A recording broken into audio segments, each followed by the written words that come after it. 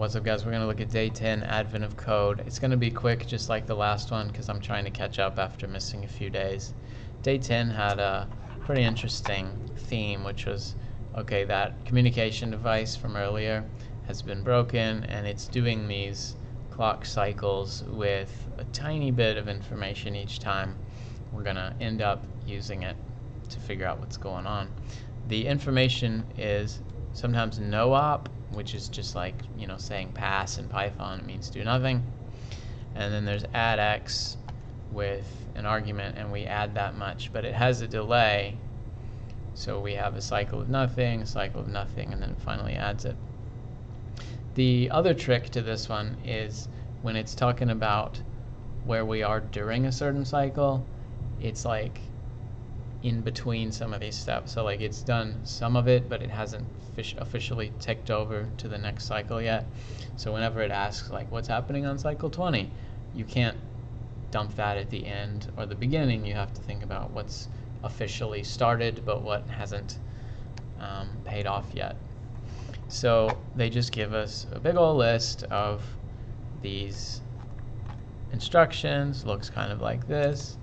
Luckily, we can just ignore the no op because nothing happens. We were already going to increase the cycle count by 1 anyway, and so whenever we see these, we're just done. In fact, we don't even have to mention it in the code. That's great. And then the add x stuff, we have to buffer that. We have to say, hey, it's going to add, but there's a delay, and so the delay counts down.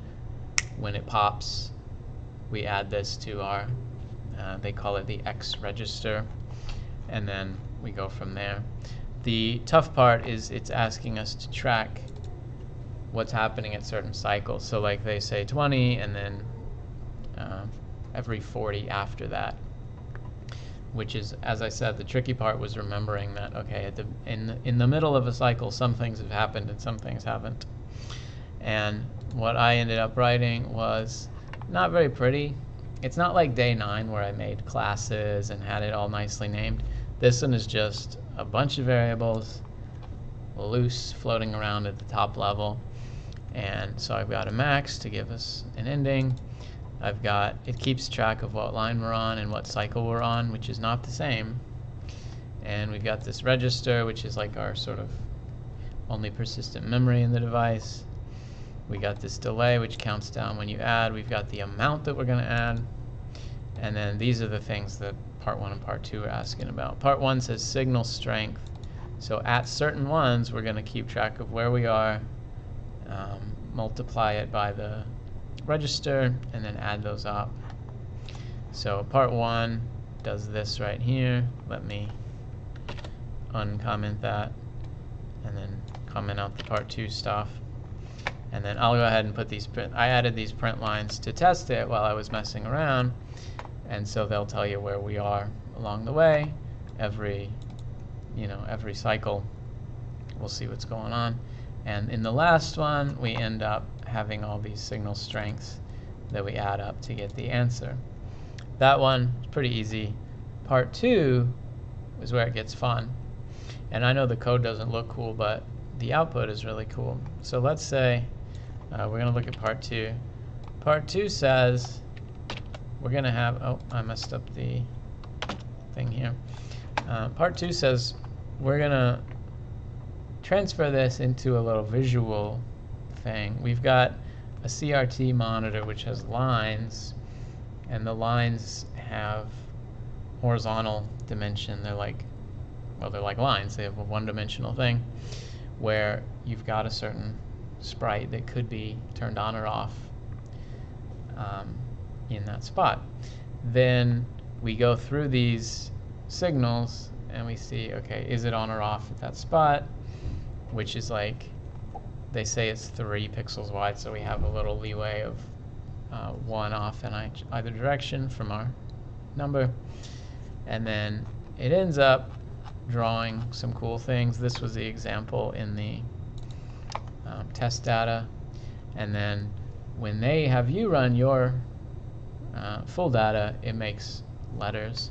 So let's see that, because it's pretty cool. It ends up drawing 6 or 7 letters, where you can see, oh, the way I'm printing it is messed up because I have to turn off all those test logs. So then we've got the ZUPRFECL thing, which just looks really cool. I love that aspect of it. We haven't got to those yet. Like day 9, the rope bridge was a visual thing, and they showed lots of examples of the items moving around. But I didn't do that. I just kept coordinates as numbers, and I never actually drew it on the screen. This one requires you to draw it on the screen in order to get the I'm almost like a magic eye or something, like one of those stereograms, because you have to see it to believe it.